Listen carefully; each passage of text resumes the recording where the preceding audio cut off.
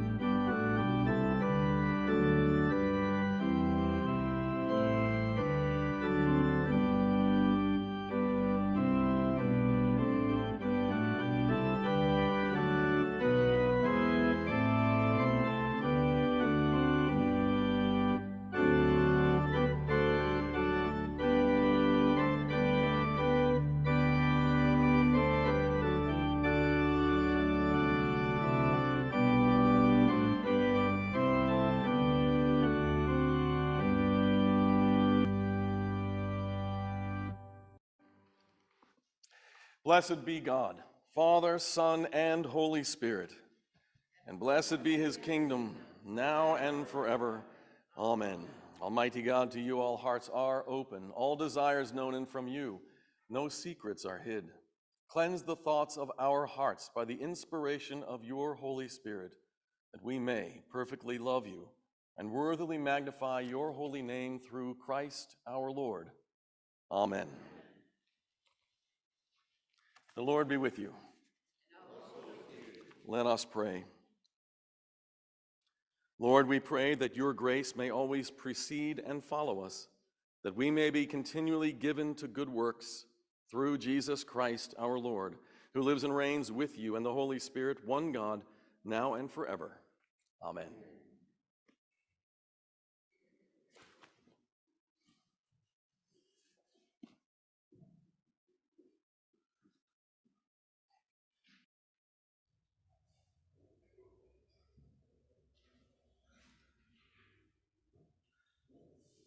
The first reading today is from Isaiah. O Lord, you are my God. I will exalt you. I will praise your name, for you have done wonderful things. Plans formed of old, faithful and sure. For you have made the city a heap, the fortified city a ruin. The palace of aliens is a city no more. It will never be rebuilt. Therefore, strong peoples will glorify you.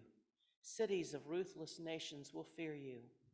For you have been a refuge to the poor, a refuge to the needy in their distress, shelter from the rainstorm and a shade from the heat.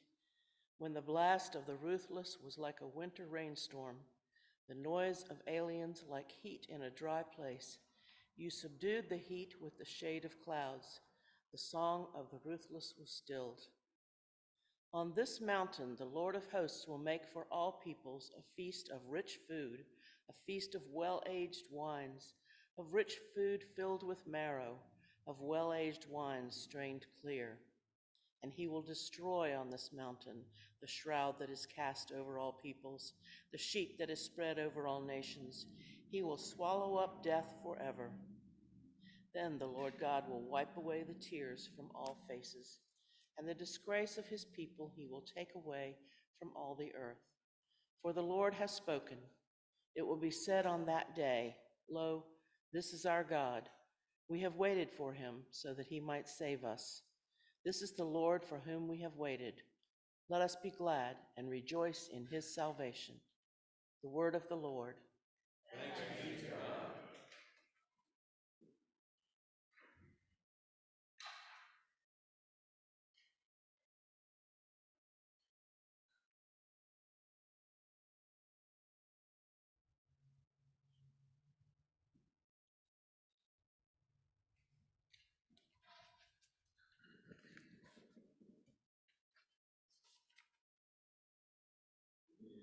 The psalm for today is Psalm 23 and will be said in unison. The Lord is my shepherd, I shall not be in want. He makes me lie down in green pastures and leads me beside still waters. He revives my soul and guides me along right pathways for his name's sake. Though I walk through the valley of the shadow of death, I shall fear no evil, for you are with me. Your rod and your staff, they comfort me. You spread a table before me in the presence of those who trouble me. You have anointed my head with oil, and my cup is running over.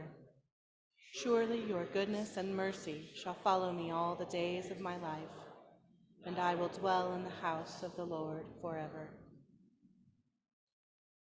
The second reading for today is from Philippians. My brothers and sisters, whom I love and long for, my joy and crown, stand firm in the Lord in this way, my beloved. I urge Euodia and I urge Syntyche to be of the same mind in the Lord. Yes, and I ask you also, my loyal companion, help these women, for they have struggled beside me in the work of the gospel, together with Clement and the rest of my co-workers, whose names are in the book of life. Rejoice in the Lord always. Again, I will say, rejoice. Let your gentleness be known to everyone. The Lord is near. Do not worry about anything, but in everything, by prayer and supplication with thanksgiving, let your requests be made known to God. And the peace of God, which surpasses all understanding, will guard your hearts and your minds in Christ Jesus. Finally, beloved, whatever is true, whatever is honorable, whatever is just, whatever is pure, whatever is pleasing, whatever is commendable, if there is any excellence and if there is anything worthy of praise, think about these things. Keep on doing the things that you have learned and received and heard and seen in me, and the God of peace will be with you. The word of the Lord. Thanks be to God.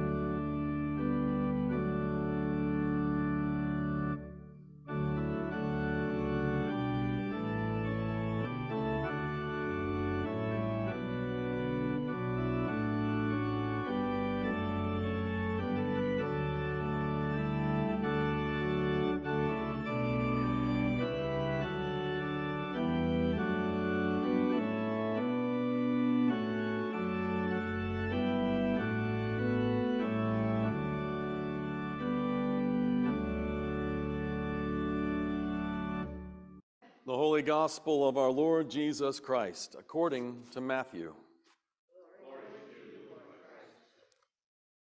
Jesus spoke to them in parables, saying, "The kingdom of heaven may be compared to a king who gave a wedding banquet for his son. He sent his slaves to call those who had been invited to the wedding banquet, but they would not come. Again, he sent other slaves, saying, 'Tell those who have been invited, look, I have prepared my dinner. My oxen and my fat calves have all been slaughtered, and everything is ready. Come to the wedding banquet.' But they made light of it and went away, one to his farm, another to his business, while the rest seized his slaves, mistreated them, and killed them. The king was enraged. He sent his troops, destroyed those murderers, and burned their city. Then he said to the slaves, 'The wedding is ready, but those invited were not worthy. Go therefore into the main streets and invite everyone you find to the wedding banquet.' Those slaves went out into the streets and gathered all whom they found, both good and bad. So the wedding hall was filled with guests. But when the king came in to see the guests, he noticed a man there who was not wearing a wedding robe. And he said to him, 'Friend, how did you get in here without a wedding robe?' And he was speechless. Then the king said to his attendants, 'Bind him hand and foot, and throw him out into the outer darkness, where there will be the weeping and the gnashing of teeth. For many are called, but few are chosen.'" The Gospel of the Lord. In the name of the Father, and of the Son, and of the Holy Spirit. Amen. Did you know the 23rd Psalm is the most requested psalm at funerals? I think it's been that way forever.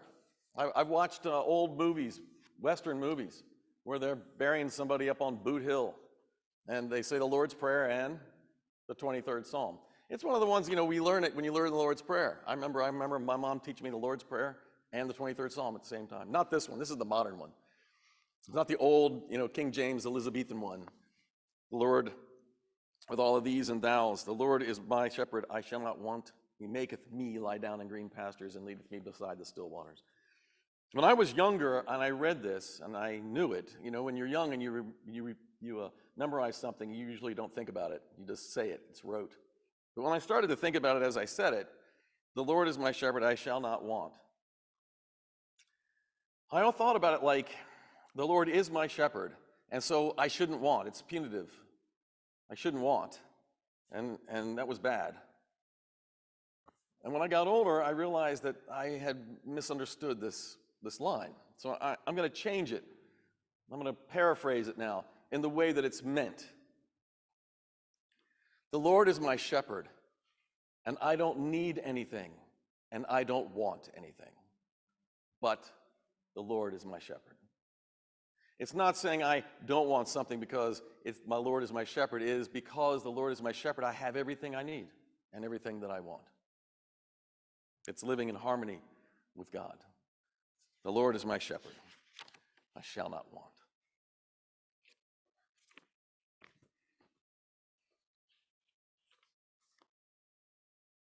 There's the process of going through Scripture and understanding how God is repeating God's self over and over again and coming back to what God has already said. And we find that so explicitly in the teaching of Jesus as he repeats things and calls the Sadducees and Pharisees and the scribes and the people who knew, and that was mostly all the men at least, back into the Scriptures as he relates something that he has said. It happens today. It happens in the Scriptures today. And it happens to show that God is repeating again what God has started in creation. If you were in the class downstairs at 9:30, you would know that we started out with prehistory, God before anything was made, and then creating the cosmos, and then God moving up to today. And the message of God is the same. From before creation all the way into creation and through creation. It's all the same. It's all the same. Like it is in Isaiah. In this portion of Isaiah, he is he is a prophet during the time of the ascension of the Assyrian Empire. I've talked about the Assyrians a lot, right? They are growing, they're getting bigger, and they are conquering the world. They're going to make everything the Assyrian Empire. And God has called the prophet Isaiah and said to him, you've got to go out there and you've got to tell my people that they're going to get trashed. They're going to get overwhelmed by the Assyrian Empire, and I'm not going to stop it. Well, what was going on in Israel that made this message so dire and the recompense so horrible? It was that there was a lot of people in Israel, and they were following God, Yahweh, right? But around them, there were all kinds of other people with all kinds of other gods. And as they looked around and came in contact with these other gods, they realized these other gods were much easier to follow than Yahweh. They had fewer rules, and they threw more parties. So they just started, I don't need to follow him right now. I mean, I'm going to do it later. I'm following this God right now. So all of these Israelites were going out here and following these other gods. Now, this makes a big difference in the life of the people of Israel and in God's plan. Way back in the beginning when God was creating and when God moved to have a people, he picked a people. This is one of the uses of the term scandal of particularity. God picked a particular people. He said, you are my people, my chosen people, and I have a mission for you. I'm going to be closer to you. I'm going to relate to you. I'm going to talk to you. I'm going to be with you all the time doing stuff. Well, you need me anyway, but I'm going to do it anyhow. Why? What's the mission? So you know me. So you recognize me. So when I'm here, you know exactly who I am and what's going on. And this will be your gift to every generation after you, to teach them how to know me, how to see me and understand me, so that when I come in the flesh, when I finally arrive, when the Messiah is here, you will recognize him because he is me. Now remember Jesus saying? Remember James came to Jesus and said, when are you going to show us the Father? And he said, well, how can you say, when are you going to show us the Father? Don't you know I and the Father are one? If you've seen me, you've seen the Father. So this mission of Israel, when God picked them, was to know God and to recognize God and God as Messiah. So now all the people of Israel, or at least a lot of them, are out there following other gods. They're not recognizing God. They couldn't recognize God if God walked up on them on the street, because they've got their mind and their heart and their spirit everywhere else. So God sends Isaiah, and he says, talk to these people and tell them these things. Now, I have to say there's at least two other groups of Israelites. There are these people right here. They're the ones on their knees. They're the ones who are following God and doing what God says, and it's not that they don't care what God says, but if they don't understand it, if it's hard to understand or if it's a tough message, they don't run away from God. They run to God, and they say, I don't understand, but you're God, so I'm going to stay right here, and maybe I'll figure it out, and maybe you'll tell me, but I'm not going anywhere. Where would I go? When they're going to leave Jesus, they said, where would we go? You have the words of life. Where would we go? There's another group. This other group are the people that traditionally and through time always wanted to acquire power. Power in how they lived their life, whether or not they had a station or not. These are the people who knew God but owned God. They had God as an object, and they used God as a tool. And they would say, this is my God. My God does this, and my God does that, and you can't do this because my God says so. Use the God to beat the other people. Oh, and of course, for the Israelites, this would manifest out as saying, my God is for my people, for us. We are the people of God, not you, us. So you might imagine that you have a whole bunch of people over here who have run away from God, and you've got these people who are following God no matter what God says, but you've got these people who are following. They're not going to want to hear what Isaiah has to say. Not only Isaiah calling down condemnation on the people, that may be what they want to hear because they don't want those people worshiping either. But there's something else specific to today's message in Isaiah that they're not going to want at all. This is in a group of scriptures through the prophet Isaiah that are called the Apocalypse of Isaiah, talking about the end times. And we get to this portion of the scripture, and this little section of the scripture right here is called the Messianic Banquet prophecy. This is the prophecy of the coming of the Messiah. And so Isaiah starts off by saying, this is God speaking through him, on this mountain the Lord of hosts will make a feast for all peoples. And continues, the sheet that spread over all nations, he will swallow up death forever, and all faces of the people will turn to him. All. For these people following God because God is their God, this is not good news. In fact, it's not wanted news at all. In fact, it's not even what God said. In fact, Isaiah is not even a prophet. In fact, I'm going to tell everybody not to follow him because he's saying stuff that's not right. It's not true. You know, the prophets were always hated. Nobody liked the prophets. Well, at least nobody. Certainly those in power didn't like the prophets because God's word threatened their power. Their power is a consolidation of their will. And what do we say in the Lord's Prayer? Thy will be done. What did Jesus say? Not my will, but thy will be done. Their will is to hold on to God. God's will is for them to hold on to him. So Isaiah says this thing, all the people, one day all of the people will come, and he talks about this end here. This is the Lord whom we have waited. No doubt at all that when Jesus was talking in parables, in this parable today, the wedding banquet parable, the mind of the people listening would go right back to Isaiah. No doubt. We find it hard to believe that that's true because we haven't memorized this. But they would know it, and they would connect the two. This is during a time when Jesus is doing a whole bunch of parables. We've been reading parables for weeks now, right? This is a set of parables in Matthew, near the end of his ministry. So he begins to speak, and he says the kingdom of heaven is like a king, and he goes through this story. I'm not going to repeat the whole story for you. But you know who the king is invited first?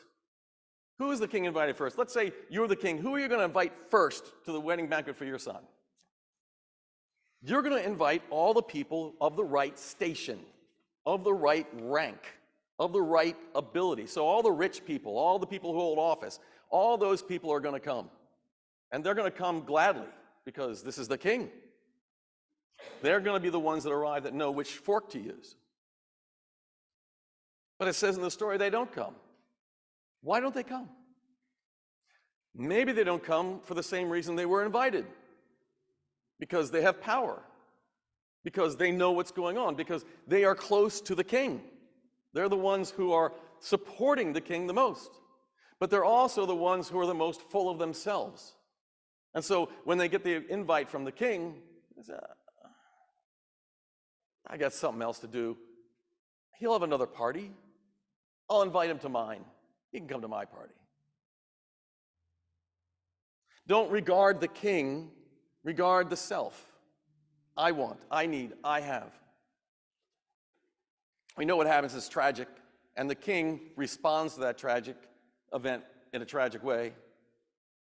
And then tells his servants, now, everybody needs to come. I need to have people here. So go out in the street and get everybody, anybody. A bum, someone going through the trash, I don't care who it is. Someone clean out the stable, get everybody and bring them in here. So they go do it. They bring the place, and the hall is full of people. And it's great, it's a party, and it's wonderful because it's giving glory to the Son.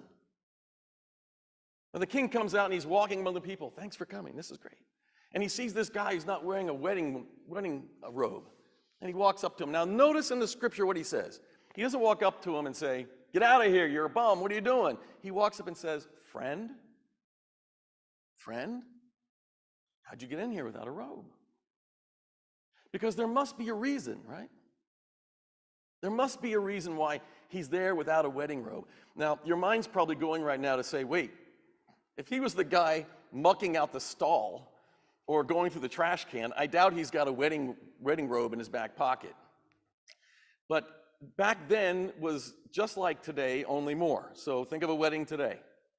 In a wedding today, you have the wedding and the bridesmaids' dresses all match, and they match in some way the bride's dress, and the groomsmen all have a boutonniere the same color as the bride's dress, and when you go to the reception, it's all done up in the same color as that team, and the cake comes and it's all decorated with the same color again. We match everything because we're bringing glory and bringing everything into a circle, connecting everything together. Well, it was the same back here. So they were so intense on this thing that those who could, those who had power, those who had money, like the king, when you arrived, no matter what you're wearing, when you arrived back there at the vesting room, they would give you a robe that specifically matched the decoration of the wedding party.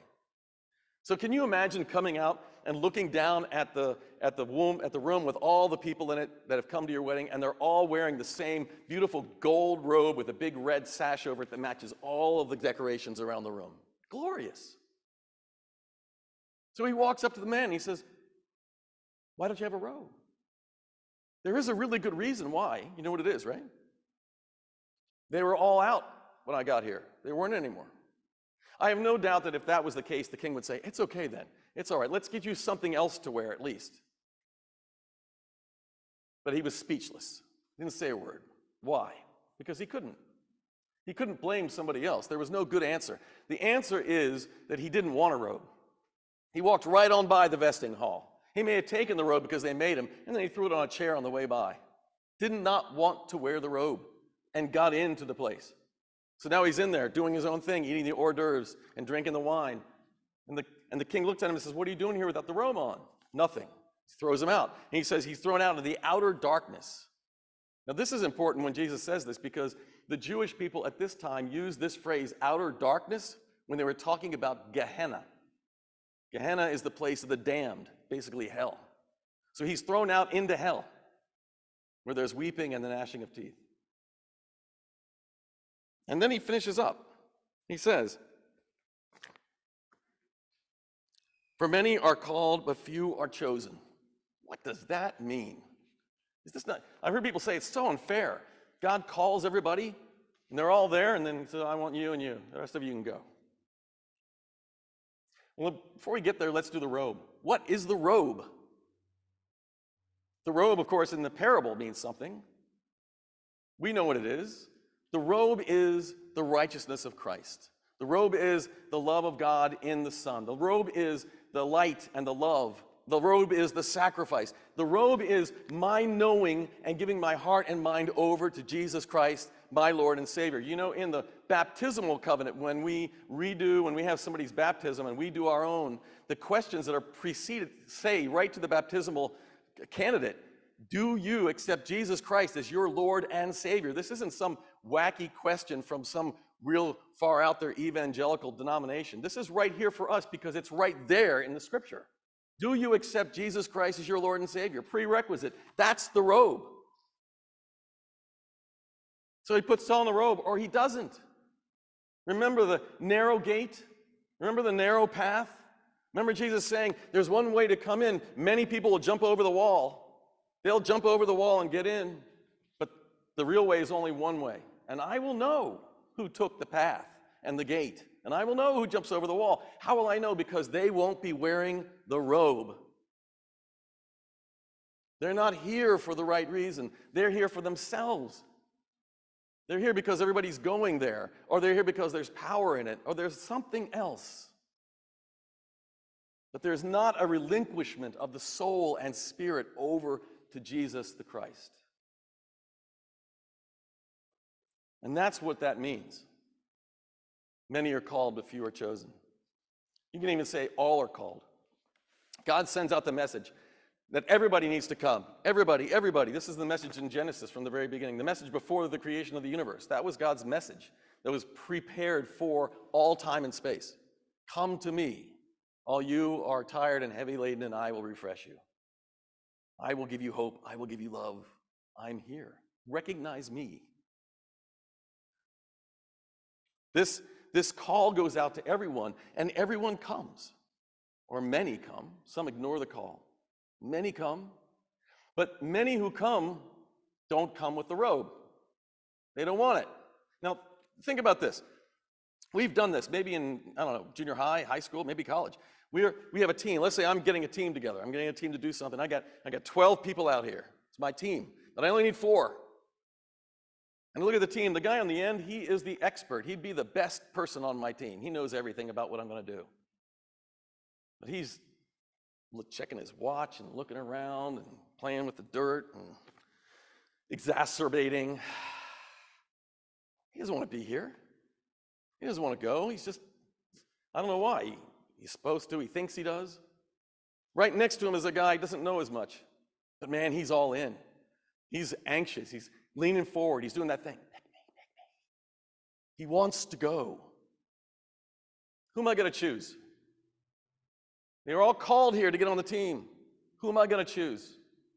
I'd be an idiot to choose the guy on the end. Wouldn't do it. He doesn't want to go. He doesn't want to go. The second guy wants to go. I choose him. I choose him because he has already chosen me. I choose him because he's already committed. I choose him because he put on the robe. Many are called, but few are chosen. Those are those who choose God, who choose the Son. All people are invited. All people are invited. That does not mean that there is no requisite. It doesn't mean that there's no process. It doesn't mean that there's no requirement. It doesn't.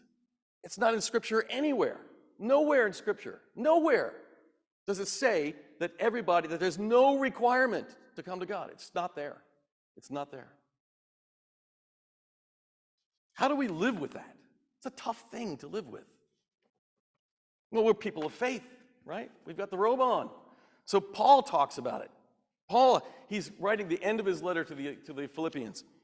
And as he writes that, he says there are two women, he notes them. They're having an argument. It's a big enough argument that they've written him about it. And it's breaking up the church. It's doing something bad. And Paul writes to them and he says, help them settle this thing. Help them get it under control. Help them to remember who they are and who Christ is. They may disagree on something. I don't know what it is, the recipe to pot roast or how you change a tire. I don't know. Maybe they'll never agree on that. But help them to remember they will agree on one thing, on this. And it's this what holds them together. It's this which is the common denominator between them. Bring them back to this place. And he says, in this, rejoice always. Rejoice always. Again, I say rejoice. Rejoice in the reality of Jesus Christ. Rejoice in the forgiveness of your sins. Rejoice in the salvation that you received. Rejoice in the presence of the Holy Spirit. Rejoice in the answering of your prayers. Rejoice. Again, I say rejoice. Not made up, not a fiction, but a reality for your life and a gift that I've given you. Paul says, rejoice. I say rejoice. Let everyone know it too in your gentleness. Let them see you and understand that it is Christ that you worship, that they are called and can be chosen.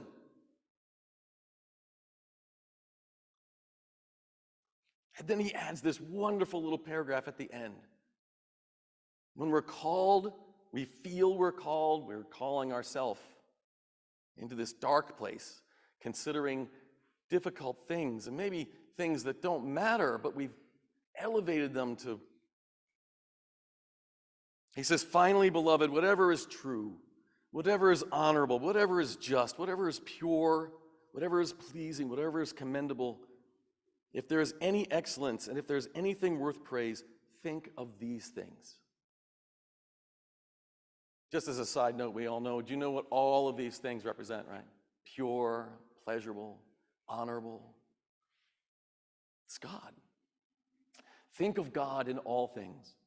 No matter what it is that we are encountering, think of God in that thing. Think of the joy of God, the peace of God, which passes all understanding, the call of God, and the promise of God to be with you in the walk. Think of these things and rejoice. Keep on doing the things that you have learned. Be that person. Be filled and not of need. The Lord is my shepherd. I shall not want. Amen.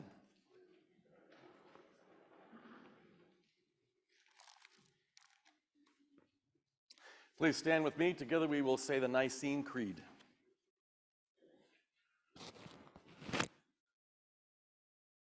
We believe in one God, the Father, the Almighty, maker of heaven and earth, of all that is seen and unseen. We believe in one Lord, Jesus Christ, the only Son of God, eternally begotten of the Father, God from God, light from light, true God from true God, begotten, not made, of one being with the Father. Through him all things were made. For us and for our salvation, he came down from heaven. By the power of the Holy Spirit, he became incarnate from the Virgin Mary and was made man. For our sake, he was crucified under Pontius Pilate. He suffered death and was buried. On the third day, he rose again, in accordance with the Scriptures. He ascended into heaven and is seated at the right hand of the Father. He will come again in glory to judge the living and the dead, and his kingdom will have no end. We believe in the Holy Spirit, the Lord, the giver of life, who proceeds from the Father and the Son. With the Father and the Son, he is worshiped and glorified. He has spoken through the prophets. We believe in one holy Catholic and Apostolic Church. It's the baptism for the forgiveness of sins. We look for the resurrection of the dead and the life of the world to come. Amen.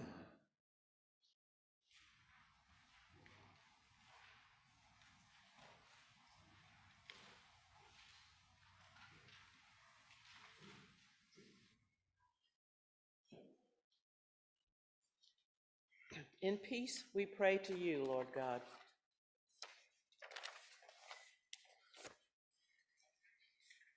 For all people in their daily life and work. For our families, friends, and neighbors, and for those who are alone. For this community, the nation, and the world. For all who work for justice, freedom, and peace. For the just and proper use of your creation. For the victims of hunger, fear, injustice, and oppression. For all who are in danger, sorrow, or any kind of trouble. For those who minister to the sick, the friendless, and the needy. For the peace and unity of the Church of God. For all who proclaim the gospel, and all who seek the truth. We pray for all bishops, priests, and deacons. For all who serve God in His church. For the special needs and concerns of this congregation. We pray especially for all members of our parish family and extended family on our prayer list, remembering especially Alan this morning. We pray for those members of our parish family that are traveling this day or this week. We pray for safety for them. We pray for those whom we do not know that are in pain or suffering or who are alone and afraid. Lord, we pray this day for peace in the world. We especially hold up those who are in danger and conflict. We pray for the people of Ukraine and Russia. We pray for the people of Israel and for the people of Palestine.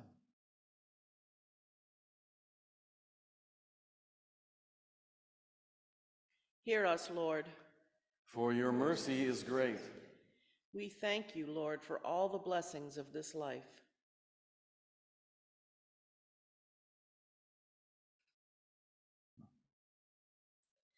We will exalt you, O God, our King. And praise your name forever and ever. We pray for all who have died, that they may have a place in your eternal kingdom.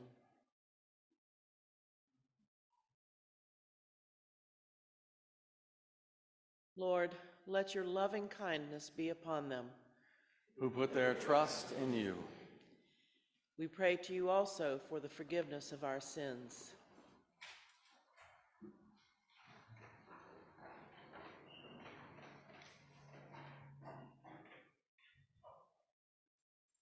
Have mercy upon us, most merciful Father. In your compassion, forgive us our sins, known and unknown, things done and left undone, and so uphold us by your Spirit, that we may live and serve you in newness of life, to the honor and glory of your name, through Jesus Christ our Lord. Amen. Almighty God, have mercy on you, forgive you all your sins through our Lord Jesus Christ, strengthen you in all goodness, and by the power of the Holy Spirit, keep you in eternal life. Amen. The peace of the Lord be always with you.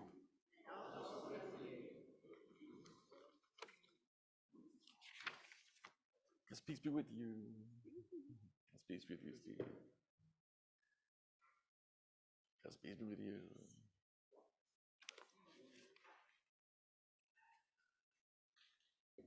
Good morning. Wonderful to be with you today. I know that maybe had a couple of people stay away because there's no heat in the building. I thought it'd be really cold in here. We haven't got the boiler fixed yet, but we're on the cusp. We're on the cusp. I spoke with him last week. One of the things that's held us up for a little bit is that they found out when they started taking things apart that we need to put a liner in our chimney.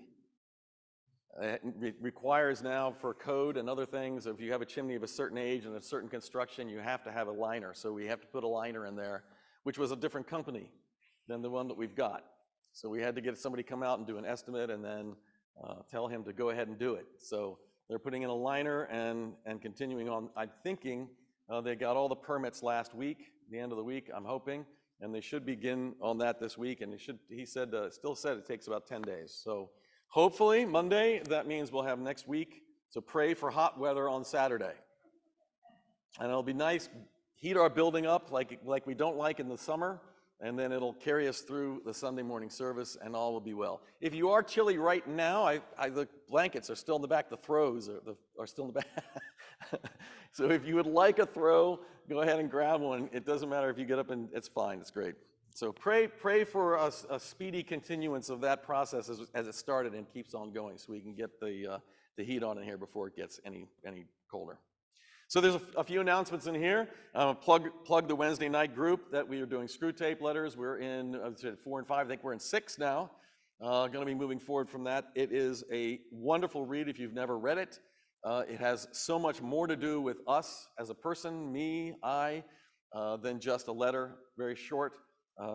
Come and join us and see. We meet at 7, just talk. This is the same thing with a Thursday Bible study. And then 7:30, the program goes 7:30 to 8:30. So just jump in. You can jump in and jump out. It's on Zoom. Look for the link. Same thing, Bible study. We have finished Tobit. We're done. So we're starting a new book. We have a couple of ideas. People who came last week have ideas of what we want to do. We think we have votes to do that. But if you have an idea and you want to be a part of this group, then jump on this Thursday night at 7 o'clock. We're going to get on and talk, see if there's any new ideas for us to undertake, and if not, we will go with whatever the group spoke about this last Thursday, and I will announce that then, not now. Brunswick Stew. Catherine Rose is on Zoom this morning, and she's asked me to announce that we are making 3 pots of stew, so it would be great if you could continue to encourage people to purchase stew. If you like stew, to sign up to buy that. They started out fast, but they've slowed down a little bit in the sales. And always we need more help. So if you could sign on the narthex, that would be great. Thank you. Yeah, there's the banners. The boards are up in the back for both purchasing stew and serving at one of the stations. So if you believe that you're going to serve, and you can, then please get on there, because that will help Catherine settle down and not worry about not having enough people here. You know, we've all been through that thing in our life where we don't get any help until like the day before the event, and then everybody comes, and the week leading up to it is nerve-wracking and it's unnecessary. So if you're going to serve, please get on there and let her know so that you're on there. If you don't do it today and you need to get on, call the church office, and we'll put you on and we'll relate it to Catherine. Christian education. All right, here's a plug. We are doing a short course in Christianity. We went from prehistory, I said in my sermon, before God created anything. We're in Genesis now. We're all the way up to when people were made. And I want to tell you, I think it was universally a reality in the adult forum that I don't think anybody knew the things that we talked about. Anybody in the adult forum know the stuff that I was telling you? No. Nobody knew what I was saying in the adult forum. Nobody's ever heard this before. And the things that I was talking about is a translation of the original Hebrew, which changes the story of creation in a good way, in a way that's positive and affirming and has a direct impact on who we are as men and women and how we relate to each other and to God. And that happened all this morning. just this morning. Yeah, it was exciting, yeah. So please, yes? And all those will be on YouTube if you want to go back and watch them. Oh, that's a good point. Yeah, it's not a visual, it's a recording. It's going to be on YouTube. So if you're like wondering what I'm talking about, get on there and hear about it. It's really exciting stuff. So next week we're going to be going up all the way up through Genesis as far as I can get. And after that, it's going to start moving a little faster. We're going to get into all kinds of stuff. Everything we're doing, like everything we're doing, is looking at God first. God first, and then the self. So I'm always looking to God for help, for inspiration, for vision, for understanding. And then I'm looking at myself to understand how I'm responding. I'm not responding and then turning to God. You know, when you do that a lot, the answer to that is I respond and then I say, I'm sorry. It's better to turn to God and then have the positive and affirming effect and then come and make my decision and feel wonderful about it and live into it and give praise to God. So come join us, 9:30 on Sunday morning, 9:30 to 10:15. We're doing this, and you just come and sit down. We're down in the living room downstairs. So come to us. Other announcements? Yes, sir. I'm starting a food drive at my school for the coming month this week, and I just wanted to remind everybody about MSF and just donating. I'm just learning a lot about the people in our county, in our area, in the country that are suffering. About 1 in 7 students at my school are on a discounted meal program, and it's a great big deal. So, thank you. Did everybody hear that? That is hard to believe. Hanover County, 1 in every 7 students is on a food assistance program at the school. When I've been driving the bus, I tell you that there are buses that have to get there early. They'll even send out possibly another bus to get the students there early because there's so many students on the bus that are getting breakfast in the school that don't have food at home. So we think that our donations to MSF are not a big deal. It's not true. We have people that are, as Will said, suffering in our own area without a problem. I'm going to put in one more plug. Don't give your food to the food bank downtown. Give it to MSF. If we did this, if we run out of food in Hanover County at MSF, let's say we donate 5 bags of food to the Central Virginia Food Bank, which we do stuff like that. Now we run out of food and we go down to the Central Virginia Food Bank and we say, we need food, which they can give us, and they do that routinely to food banks around the area. And they say, okay, how many do you need? And we say 5 bags of food. And then they'll tell us how much it cost because they make us buy it. We're buying back the food we donated. So take your food to MSF so we can give it out and not have to spend money to get it and give it out. You don't need to go to the Virginia Food Bank. We're doing the same thing. MSF is just doing it in Hanover. Okay, birthdays. It's an exciting day, isn't it?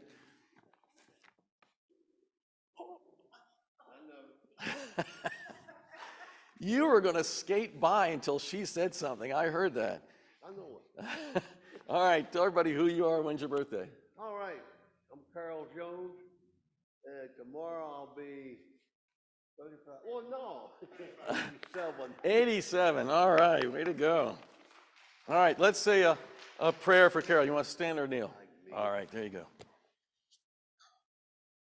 Gracious and loving Lord God, we thank you for the gift of life, for the love that you have shown in creation by creating us and for putting us into this wonderful world that we might live a life of love and fidelity, of partnership with others, and especially growing in our knowledge and love of you and turning our hearts and minds to our Lord. Lord Jesus, we thank you for the sacrifice that you have made for us and for calling us each by name. This day, Lord, we thank you for the gift of all of our companions, but especially our brother Carol. We thank you for the love that you have shown in creating him and bringing him to this place to be our companion along the way. We ask you, Holy Spirit, to continue to rest within him and upon him, to help him to know always that you are with him, that our Lord Jesus is accompanying him along the way. We ask you to give him wisdom in the ordering of his life and his common life and that of his family, making him strong in faith and witness to your love, that he might help others who are seeking to find you.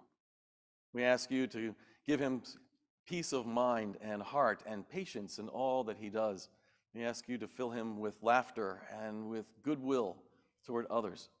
We ask you to help him to continue to be that strong presence for those in need and that witness to the gospel. And Lord, this day, as we thank you for so much, we thank you that he is here among us, that through his witness of love and fidelity and devotion to you, we would be inspired ourselves in our own life to follow his example and to redouble our efforts to find you and to seek after you. Holy Trinity, we ask your blessing upon him, Father, Son, and Holy Spirit, this day and forevermore. Amen. Happy birthday. Thank you, brother. All right, thank you. Anniversaries.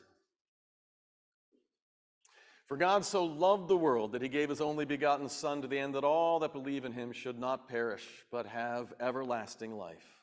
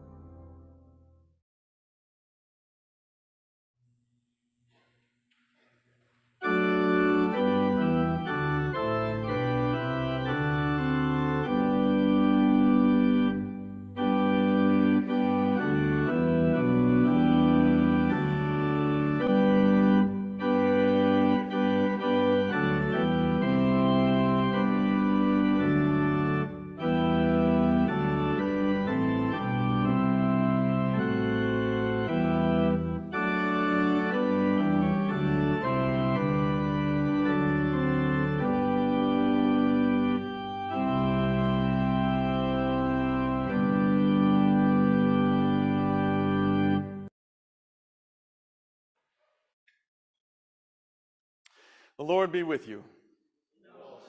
Lift up your hearts. Let us give thanks to the Lord our God. It is right and a good and joyful thing always and everywhere to give thanks to you, Father Almighty, creator of heaven and earth, through Jesus Christ our Lord, who on the first day of the week overcame death and the grave, and by his glorious resurrection opened to us the way of everlasting life. Therefore we praise you, joining our voices with angels and archangels and with all the company of heaven, who forever sing this hymn to proclaim the glory of your name.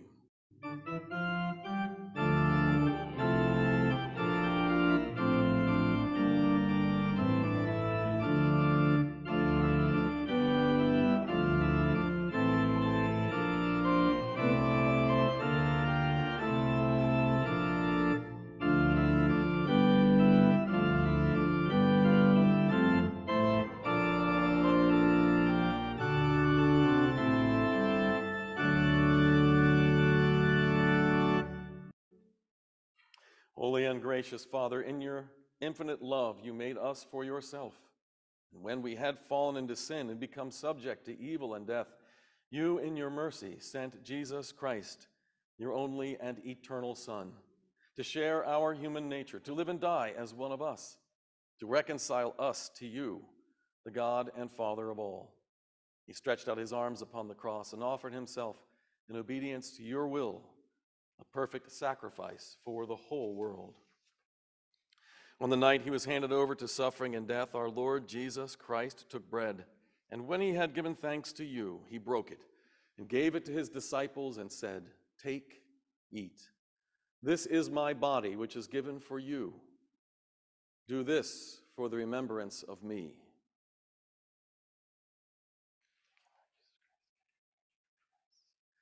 After supper, he took the cup of wine, and when he had given thanks, he gave it to them and said, "Drink this, all of you. This is my blood of the new covenant, which is shed for you and for many for the forgiveness of sins. Whenever you drink it, do this for the remembrance of me."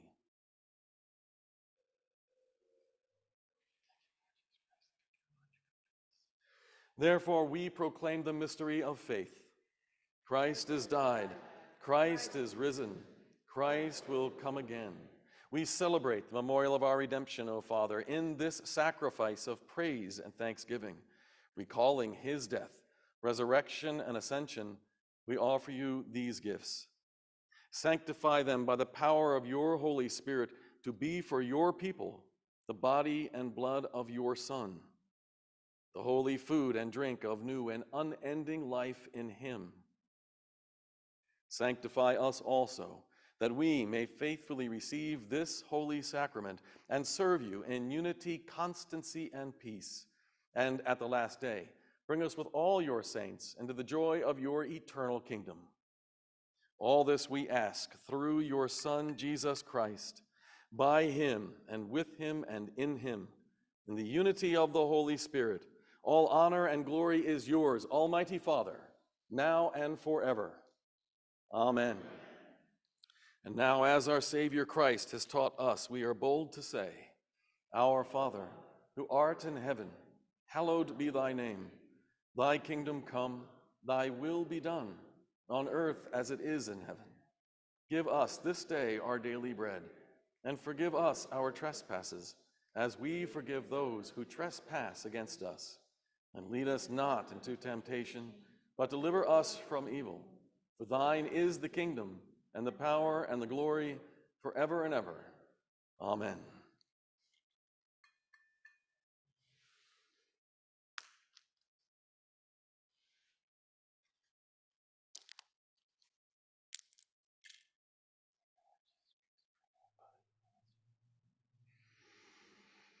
Alleluia. Christ, our Passover, is sacrificed for us. Therefore, let us keep the feast. Alleluia. The gifts of God for the people of God.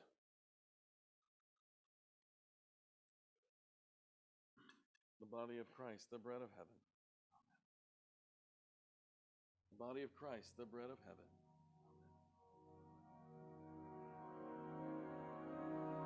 The blood of Christ, the cup of salvation.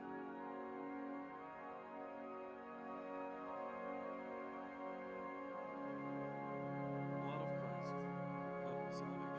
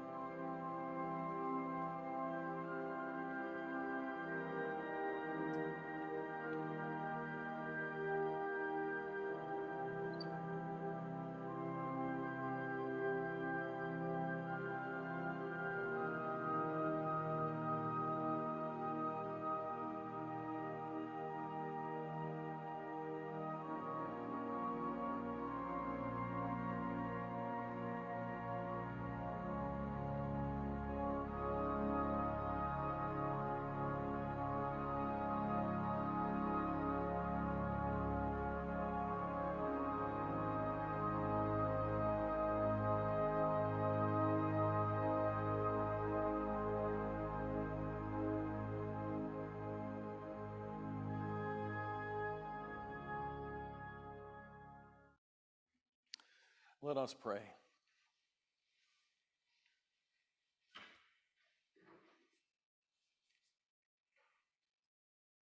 Eternal God, Heavenly Father, you have graciously accepted us as living members of your Son, our Savior, Jesus Christ, and you have fed us with spiritual food in the sacrament of his body and blood. Send us now into the world in peace, and grant us strength and courage to love and serve you with gladness and singleness of heart. Through Christ our Lord. Amen. The blessing of God, Father, Son, and Holy Spirit be upon you and remain with you always. Amen.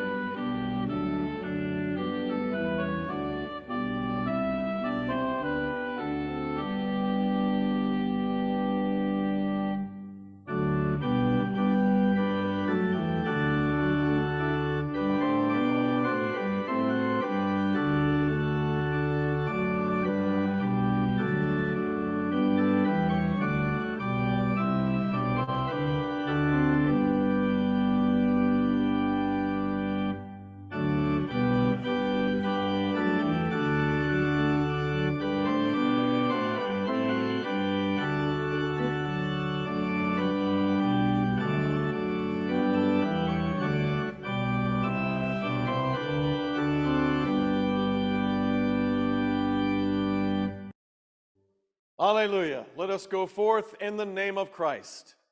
Thanks be to God. Hallelujah.